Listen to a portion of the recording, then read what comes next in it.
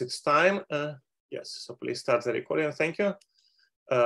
Yes, this is the second lecture of Alexander Lytchak on CAT case spaces. Please go ahead.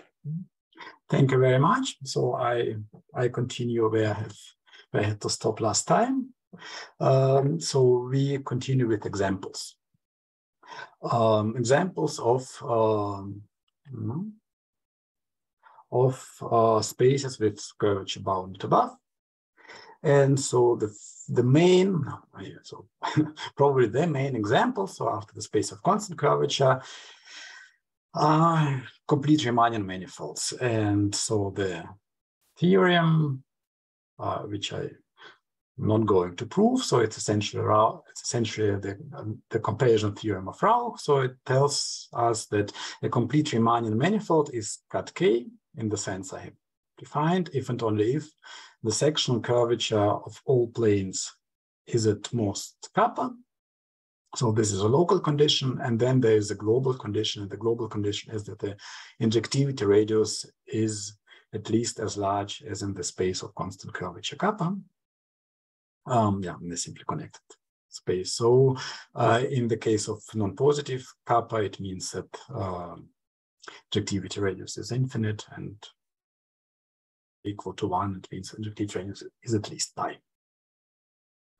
So for kappa non-positive, so for kappa at most, so for kappa 0 or -1, the condition on the injectivity radius is equivalent to the statement that the fundamental group is trivial. And this is a version of the theorem of Cantor-Adamar that I have already mentioned. So essentially, it tells us that if we have a complete Riemannian manifold of non-positive curvature, if we take its universal covering, then it is a CAT zero space. So this are one of the main classes of examples.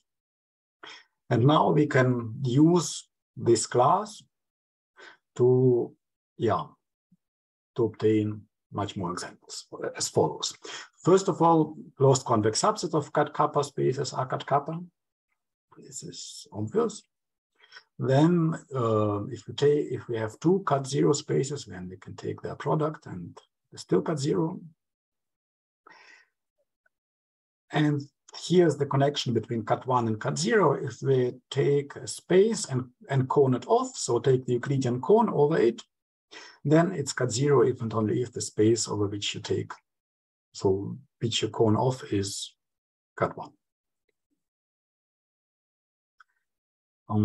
So probably you have, so most of you have seen these examples. So slightly more sophisticated example. So trees are CAT kappa for every k for every kappa. So they are the CAT minus infinity spaces. So here I saw a tree. This, and the tree is essentially so a possibly infinite gluing of segments along points. And more generally, so the theorem of Lytchak, which was the last thing I have stated last time, it allows us to glue spaces. So we can start with Euclidean building blocks. So we can start with convex subsets of Euclidean plane. Say take a circle and glue it along a point to an interval, and then glue it along a point to a square, and then glue this one along a segment to something else which is flat, and we can continue in this fashion to obtain spaces which look very far from being manifolds. So another example, which it is not very large class of example, but it is again the very basic of the theory. So Jordan domains of polygons in R2s. So whenever we take a polygon, maybe convex or not, if we consider what is inside of this polygon and consider it with its intrinsic structure, then it is a CAT zero space, and you prove it by subdividing this polygon into triangles, using that each triangle is convex in R2, so it's cut 0, and the whole polygon is obtained by gluing of these triangles. And so the main, maybe so the first non-trivial example is the example of a non-convex quadrangle, which we have started this with. And with quadrangle, so if we see the boundary of this quadrangle, then it is a triangle. So if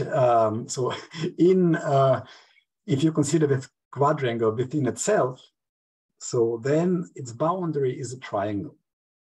Yeah, so the shortest connection between y and z is this broken line.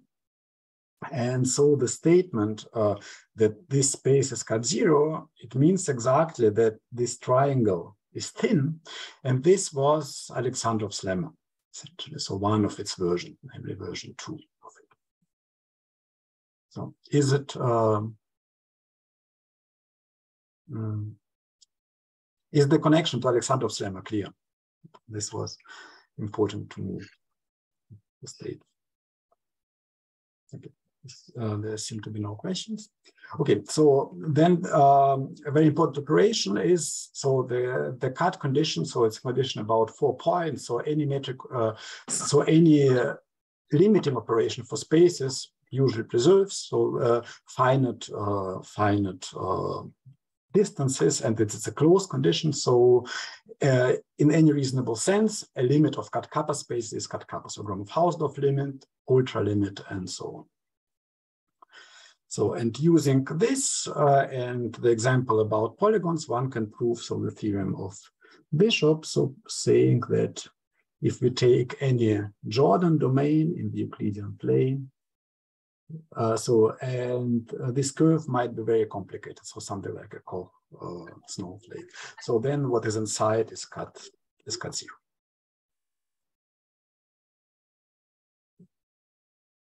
Questions?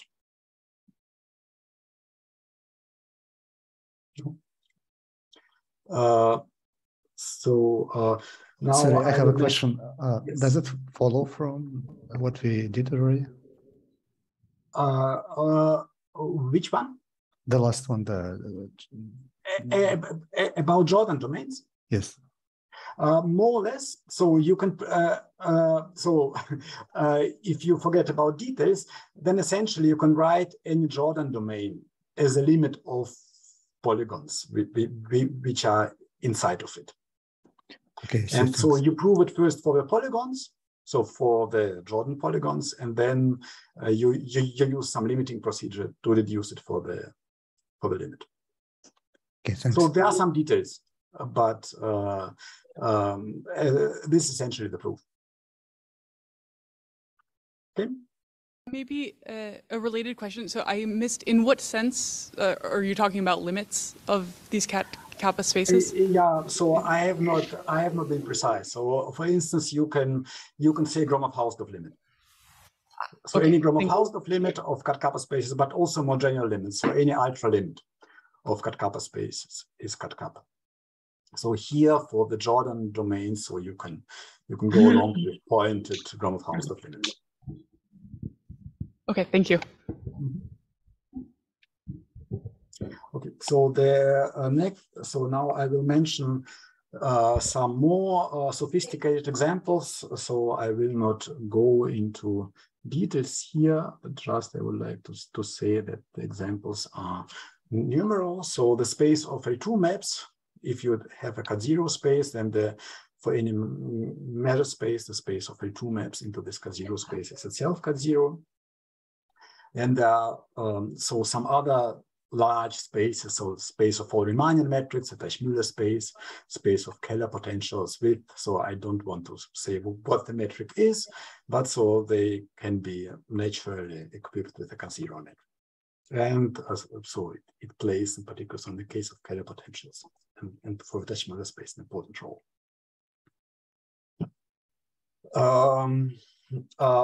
If you already have a CAT0 space, then within this CAT0 or CAT kappa space, you find a lot of other CAT kappa spaces. So for instance, convex one, but also some non-convex one. So for instance, the case of rule surfaces. So you take two curves and connect points on it by geodesics, and as in the Euclidean space, this rule surface it inherits the upper curvature bound from the ambient space. So one has to be careful by saying how you measure the metric, but yeah, I don't want to specify this. So this is in fact, so this is due to Alexandrov. And so minimal disks, so this is due to Mese, also in a version of it by myself and Stefan Wenger. And then there are many more constructions. So warped products, I will just mention here some names: Alexander and Bishop. Subsets with bound second fundamental form. So you have some kind of Gauss equation in a weak form, and so if your subspace is not too far from being convex, then you get an upper curvature bound subset. So it's again Alexander Bishop and myself. Then you can have you can control conformal changes. This is due to myself and Stefan Stahn, and some more. Okay, I don't want to spend too much time on this example. So if you have some questions, then yeah, I just a comment. This is Theo. Fact that L2 space of maps into NPCI or CAT0 space, I learned from Joost, so it's not a result of mine. Okay, sorry. Yeah, I think it's all. Yeah, it's also Corré-Vachain, so they already maybe also have this. Yeah, Corré-Vachain. Yeah, sorry. So yeah, thanks. Okay, so now we change the subs. So now we start with the second lecture properly. So and okay. So what I would like to talk about now is another very important theorem of Lytchak. In this context, it's a so-called majorization theorem. So it is a theorem characterizing CAT0 spaces. And what is important about this theorem, so in order to check that if you're, okay, so it's a theorem about CAT spaces, but it's also a possibility to check if something is a CAT space. So what is the statement? So if you have a completed geodesic space, then it is CAT0 if and only if a rectifiable, so any closed rectifiable curve is majorized by a convex subset in R2. What does this mean? So if you have this curve gamma in your space X, then the statement is, so if your space is CAT0, then you find a convex subset in R2, this convex subset C, and which has a boundary, which I denote by O. Sorry.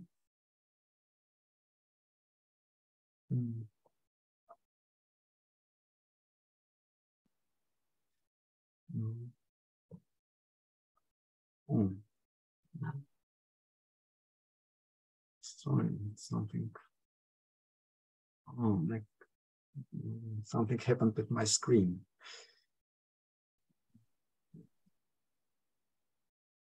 Okay. So you have this convex subset C with boundary large gamma, and you have a one Lipschitz map. It's one Lipschitz from C into your space X. So this is inside of X, such that, so call this map F, such that F maps unknown.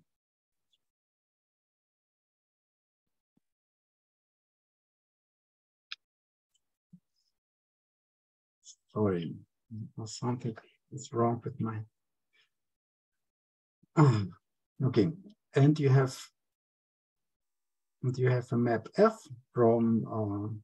So the restriction of this map to large gamma, is arc length preserving. Arc length preserving. So in particular,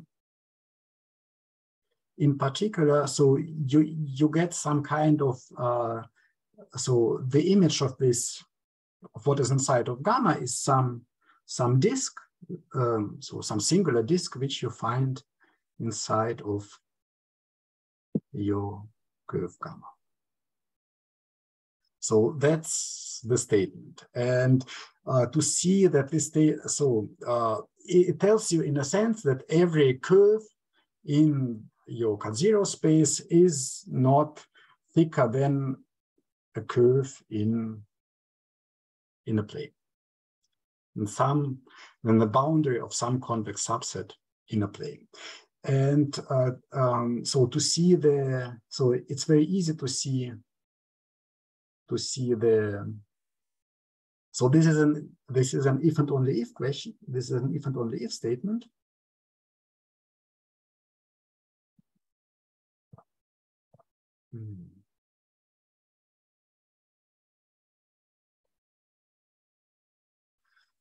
Oh, I'm sorry. So something is wrong with my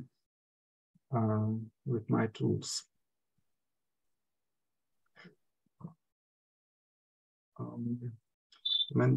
Just a second. I will probably need to restart. Oh, it's working, but not completely.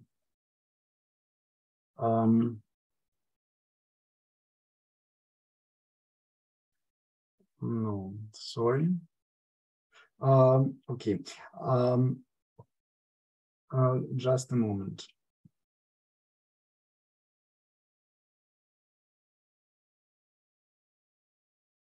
Okay.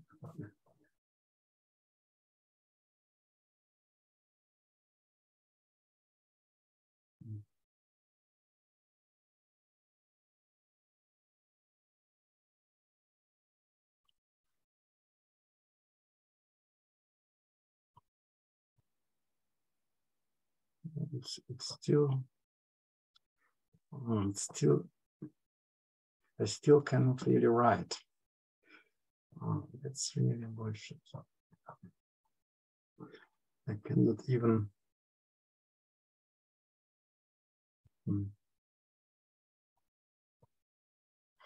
Yeah, I don't know. I can write, but I can delete what I write, which is even worse. I don't know what to do with it. I'm very sorry.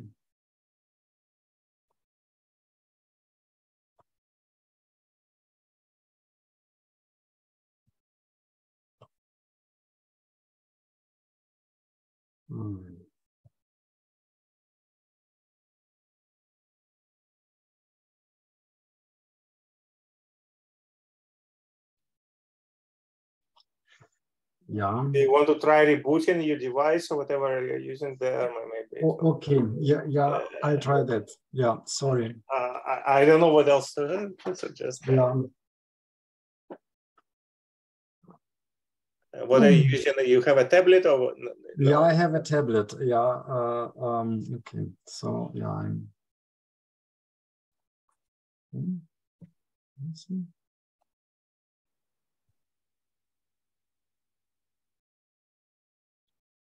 Okay.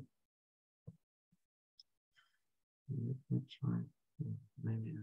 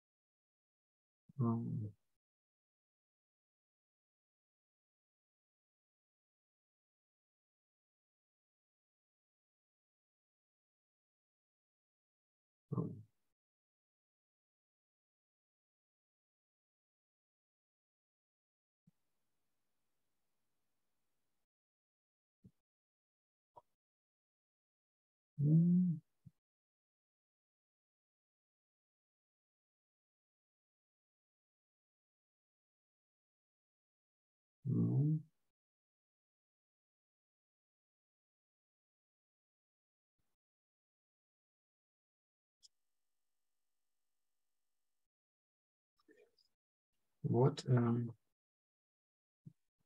Okay. Yeah. I can. What I can do, I can try this. I can stop this. Okay. And now I try that again. Maybe. Maybe that's better. Sorry.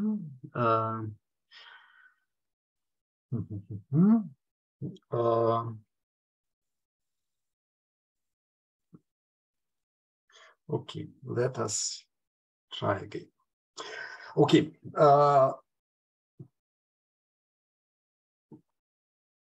Yeah, so now it seems to work. Okay, so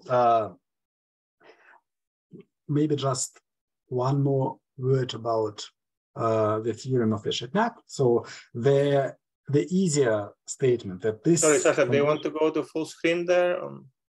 Yeah, I want you. Thank you. So the statement that this condition is sufficient. So if you have the state, if any closed curve is majorized by a convex subset of R2, then your space is cut zero. This is very easy to prove. So if you have a triangle,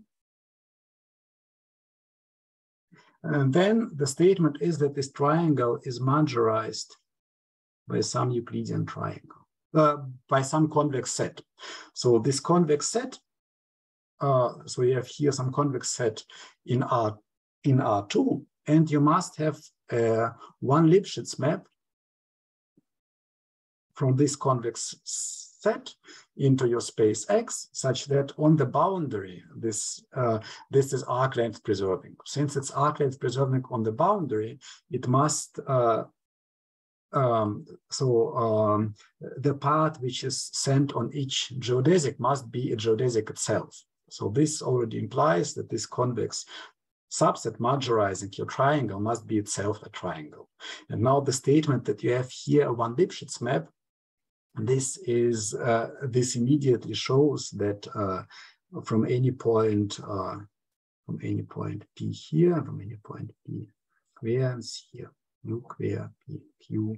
So if you take this connection, if you take a connection on the left, then it is mapped into some curve on the left, which has a shorter length. And so the distance between P and Q is not larger than the distance between P prime and Q prime. This statement is also related to the closure areas. So it should resemble you of the third point in Alexandrov's lemma, which I have mentioned last time. Okay. So now several characterizations of cut zero spaces.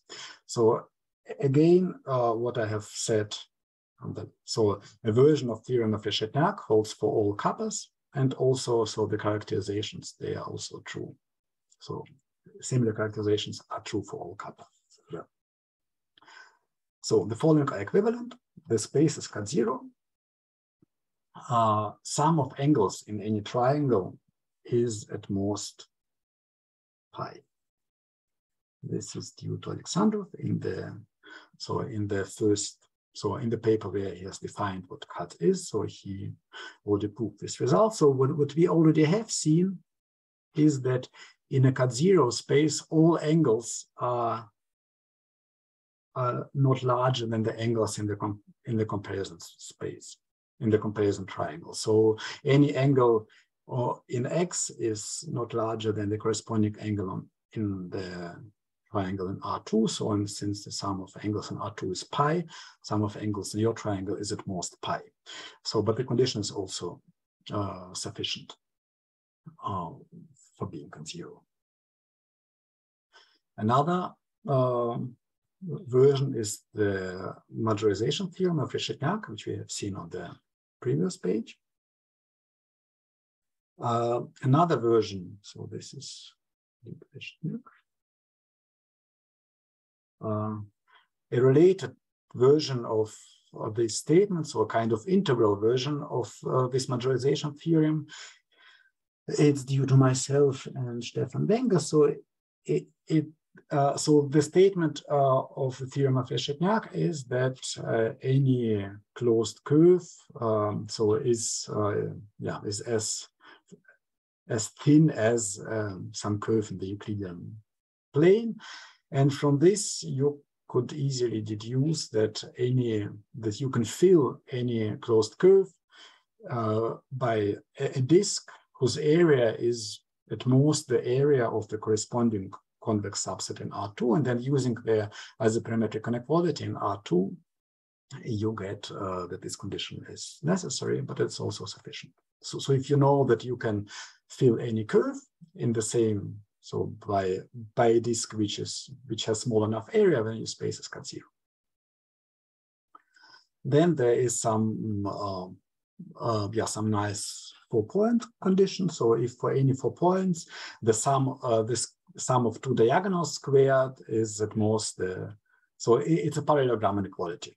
So this holds if only if your space is cut zero. This is due to Berg and Nikolaev. And finally, which I would like to mention, is a version of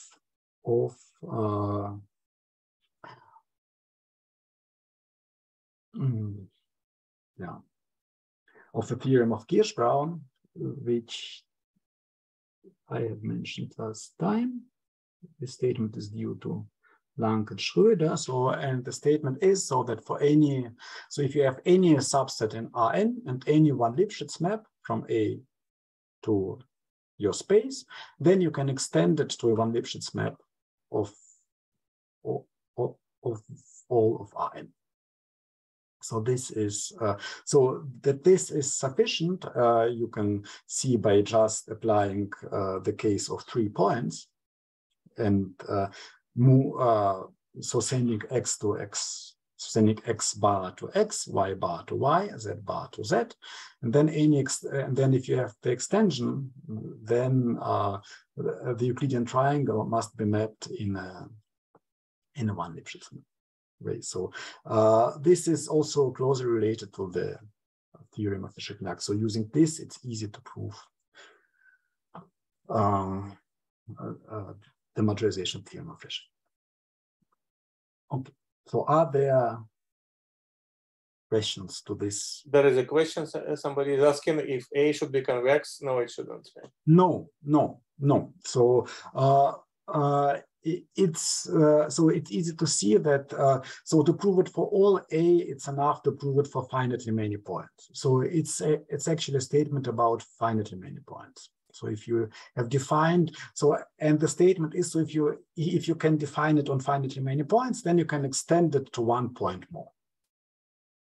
So by trying to prove it for, so if you think about this condition for 3-point spaces and another 4th point, you will get very close to what cut zero is. Are there other questions? And the follow-up question is, should it be closed? No, it's so if you have defined on some A, then you can extend it to the closure. So this is true. So the extension from A to the closure of A, it works for any complete target.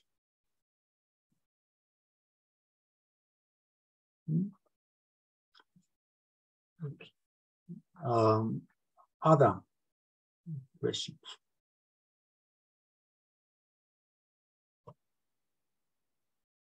Does not seem to be the case.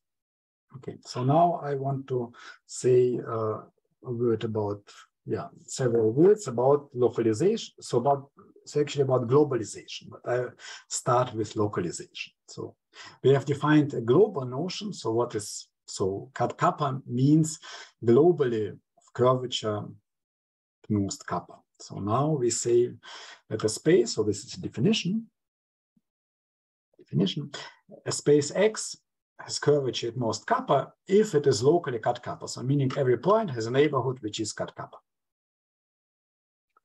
So for this definition, this recovers the Riemannian notion of curvature bound. So a Riemannian manifold has curvature at most kappa if and on in this sense. So so one also says CBA, so curvature bounded above by kappa. So curvature bounded above by kappa, if and only if all section curvatures are at most kappa. So this is a version of Rauch's comparison theorem. So, and there is a statement about spaces of curvature at most kappa. This is, also, this is a metric version of comparison theorem for Jacobi fields. So, and it tells us that if we have a space, a geodesic space of curvature at most kappa, then there are no conjugate points along local geodesics of length at most, say, pi if kappa is equal to 1, or along any geodesics. So what does this mean? It means that if we have any geodesic, any local geodesic, then for a pair of points sufficiently close to the endpoints, there is a unique, so this is xy, here's gamma, here's x twiddle, y twiddle close to x and y, and then we find a unique, so there exists a unique gamma twiddle local geodesic close to gamma. So what can happen and what happens on the, say, on this circle, or maybe I will draw, I will draw maybe a better picture. So say a typical picture is the following one.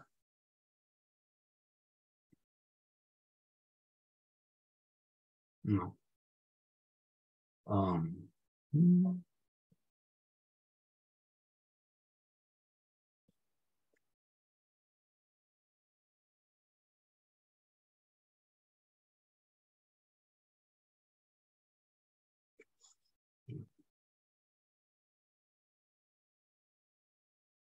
So a kind of, so something of this shape, it has curvature at most 1, but it is not cut 1. Why it is not cut 1?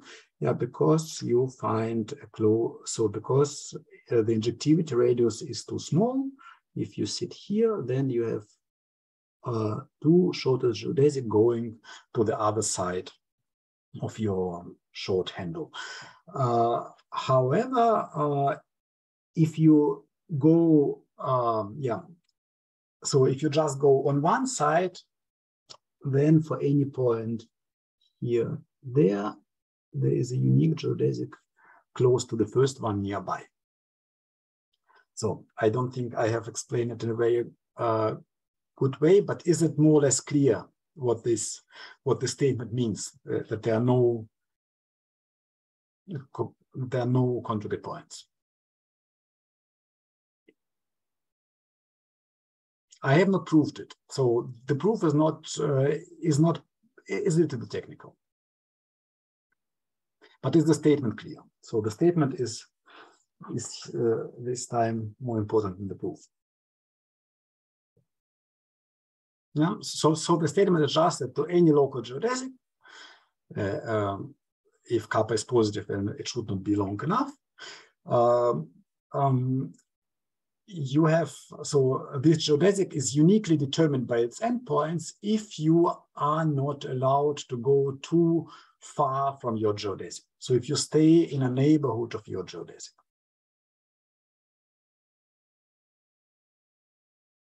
Your local geodesic. Okay, so are there questions?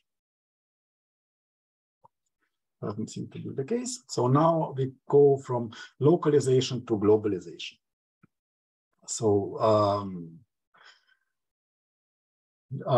yeah, very typical statement, Riemannian geometry, metric geometry. So you have some local assumptions and you want to have some global conclusions. So if you have this for your theory, then your theory is, should have, it should be very good. Yeah, it should have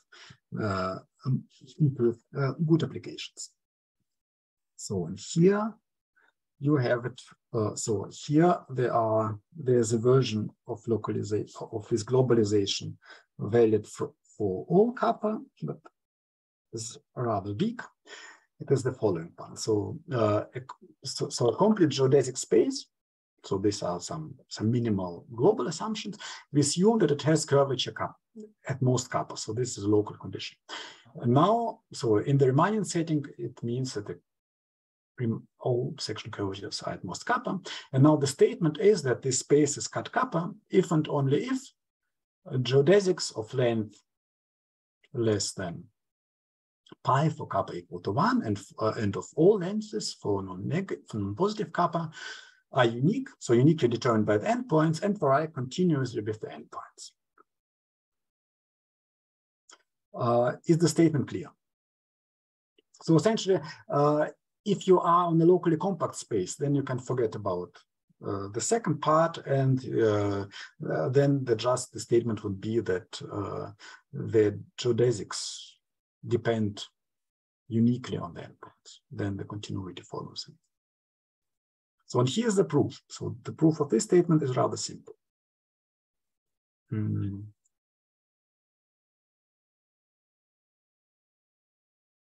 So we need to prove that any triangle is thin.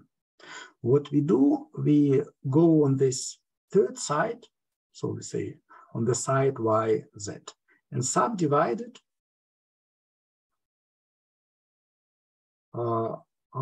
by small intervals and connect the points of the subdivision to the point x. Now the statement that the geodesics are unique and vary continuously, so it implies that we have by doing so we subdivide the large triangle into triangles which are very thin. And by thin we mean that the geodesics, the two long sides that go very close to each other for the whole length. So now we apply this statement about thin triangles. So if we know that about this gluing of triangles, so if we know that any of these thin triangles is cut kappa, then the whole triangle is cut kappa. And to prove that such a thin triangle is cut kappa, we subdivide it like this. And the assumption that the space is locally cut kappa, so means that any of these small triangles is cut kappa. And again, we use this lemma I have mentioned last time, so before proving the Lytchak gluing theorem, and it will tell us that this long and thin triangle is cut kappa. So it's thin. Is it, do we have questions to this? So this is again, so this is valid for all kappa. No questions? Okay.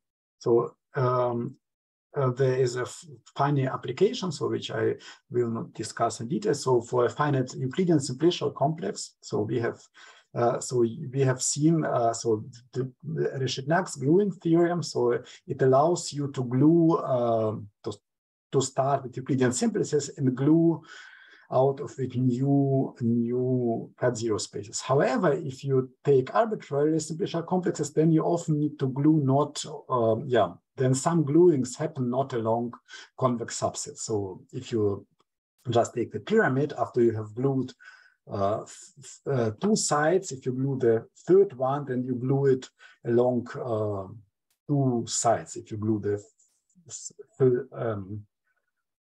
third face, and then you glue it along something which is non-convex. However, so there is this very simple criterion.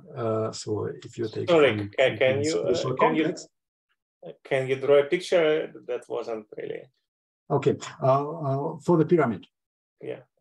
Yeah. Okay, so if you the statement is the following. So if you if you have seen the theorem of Lytchak for the first time, then you might think that any simplicial complex is CAT0, just because you take Euclidean simplices and glue them together along convex subsets. However, it is not the case. So if you take the boundary of the pyramid, which I have drawn here, so then you start with the first side, say the one which is the one you see, then you glue to it the second side, which is on the right. You glue it along an edge, which is a convex subset of the first one, and after the gluing, you obtain a CAT0 space. However, if you glue the third side to it, then the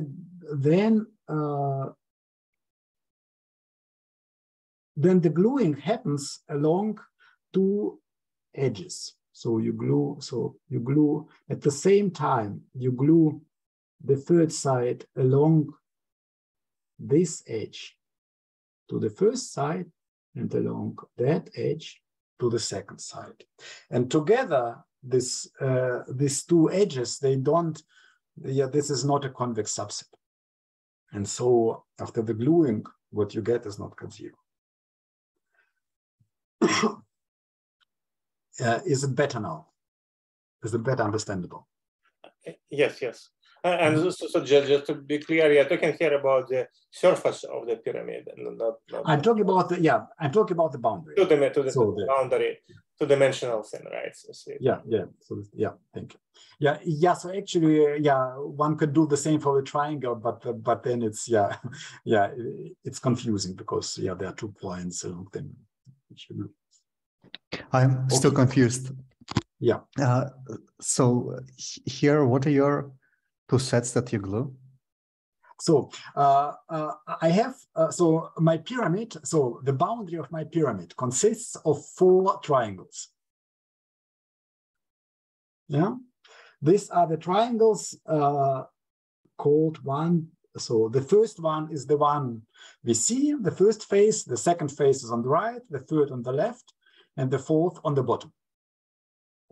So your sets are triangles? Yes. My sets are Euclidean triangles. Okay, I see. And now my surface consists of 4 triangles. Now I claim that, first of all, it is not, okay, so I'm not proving it is not CAT0. It's not CAT0 because it's not contractible. So, but why does but I explain why it does not contradict Lytchak's theorem. It is the case because we not always glue along convex sets. So the first gluing of the first side to the second happens along one edge. And this is a convex set in the first and in the second. You're getting the sphere.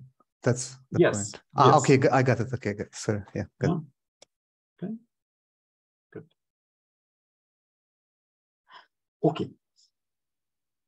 So now globalization. So the main part of the globalization. So we assume now that kappa is at most 0. So the kappa is non-positive. Then the statement is that there is a curve shortening process, which, so you start with a curve and you can attach to this curve a local geodesic with the same endpoints, and this process is continuous. So if your curve is moved only a little bit, then so if gamma 0 is close to, so if you move your curve slightly, then the end of the process also has changed only slightly. Sorry, the assumptions here is CBB kappa space, right? Yes, so CBA kappa space. Yes. So X is a geodesic space of curvature at most kappa. So, and here is the proof. So the proof is a very simple picture. So if this is our curve gamma, then what we do is the following. So we start at the beginning, and we let the end part of the curve fixed, and the beginning part we make straight. And now we use that there are no conjugate points. So if we have come to some point, then near this point, there is, for any point close to the end point of this segment, there is a unique local geodesic connecting my starting point with that one. And so we can continue in this way and come to the end. And this final local geodesic, so this is the straightening. So this is gamma 0, and this is gamma 1. And again, so this statement about no conjugate point, it applies more or less immediately, that this process is well-defined and continuous. And what does it give us? It gives us the following. It gives us that following version of the theorem of Cartan-Lemma, that if X is complete, geodesic, and has curvature at most kappa, so it's CBA kappa, then X is cut kappa if and only if it's simply connected. So otherwise, if you have a non-simply connected one, you take a universal covering, and this is cut kappa. And this is only true for non-positive kappa. So this is a globalization theorem. So you know about your space something only locally, and you have a global conclusion. Okay, so why this? So assume your space is not cut, say kappa is equal 0. So assume your space is not cut 0, then we find, say, two geodesics between two endpoints. Here's X, here's Y. And now, because your space is simply connected, we can connect these two curves through a family of curves. And now we can straighten all of these curves by this process. And then what we get is we start so that we have two geodesics, gamma 0, gamma 1. And here in between, we find some family of local geodesics connecting X and Y. But now we again use that there are no conjugate points. And so all the geodesics must coincide. So gamma 0 must be equal to gamma 1.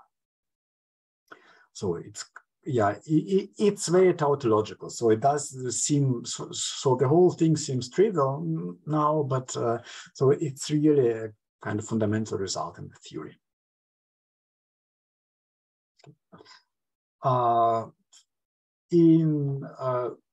There is a version of this last statement for kappa equal to 1, but it is less useful. So it reads in the following way. So a geodesic compact locally cut 1 space is cut 1 if and only if there are no isometrically embedded circles which have lengths less than 2 pi. Okay. Are there questions about this?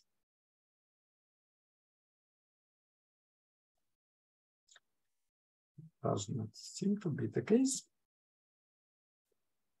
Then I will say really only 2 words about cut 0 in groups. So there's a whole and very flourishing theory, the geometry group theory and theory of cut 0 groups. So, and the origin is the following. So if you have a locally cut 0 space, then its universal covering is contractible. So it tells you that all topology of the space is, so the only all topological invariants are within your fundamental group. So X is a so-called KP1 space, and the topology of X is encoded, and also the coarse topology of the universal covering is encoded in the fundamental group. And this is so you can study the group, the fundamental group, and you can study the global properties of your space. But I don't want to go into it, so I will skip everything which is on this page.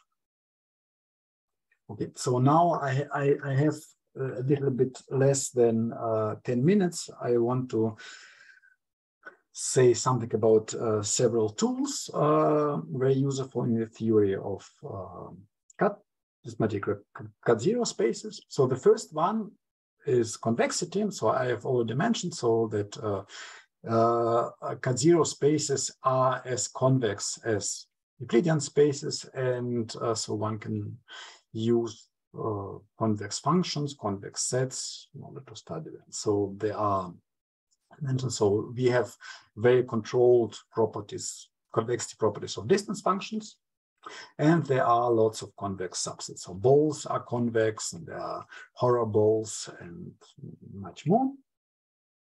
And there is another very important property. So semi-concave functions, in particular concave functions, they have well-defined gradients, and they are gradient flows which are as contracting as in the Hilbert or Euclidean. Okay, so if you, yeah. So, but I don't want to go into it. Yeah, I think for people who have seen it, they know it, and others it will be too short. So I want to say a little bit more about center of mass construction. So I think, yeah, again, I'm not sure if, yeah, if this would be correct. So I would again say, I would mention Theo Sturm here, but maybe it's, yeah, it has been known before. So at least in parts, definitely. So it has been definitely also used by Klein.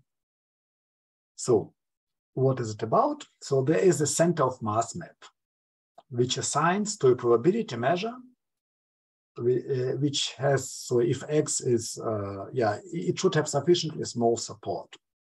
So if X is CAT1, then the support should be not, yeah, say, small diameter. If it's CAT0, it suffices that it has a compact support. Yeah, and it should be a, say, probability measure. Yeah.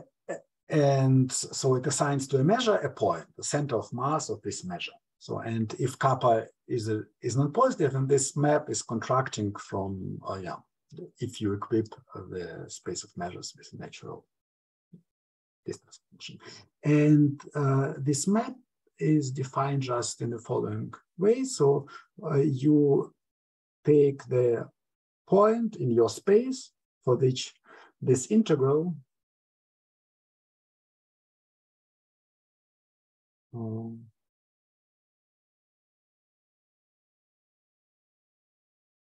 for which this integral is minimal. The point is so that the distance functions, they are strongly convex. Question. What metric are you taking here on the set of probability measures? You take the yeah, the A2 metric. So the Wasserstein metric. No. Sorry. You take some Wasserstein metric. What do you take? The Wasserstein metric, yeah. Which one? W2? W1? Yeah, I think it's, yeah, yeah. I think it's for both of them. It's contracting, but yeah. I would be okay. So for W2, I think, yeah. So sorry, yeah. Okay. I'm not sure now. For W2, so I'm pretty sure, but yeah. Okay, so the point is so that the distance function contracting in W1 and in W2. W1 and in W2, yeah. Okay, so yeah. Thank you. Yeah. Mm-hmm. So yeah. So again, so the point is that these functions, so the distance function squared, so they are strongly convex. So also the integral of this function is also strongly convex. So there is a unique minimum of this function, and this is the center of mass of this measure. And so in the very important example, so if you take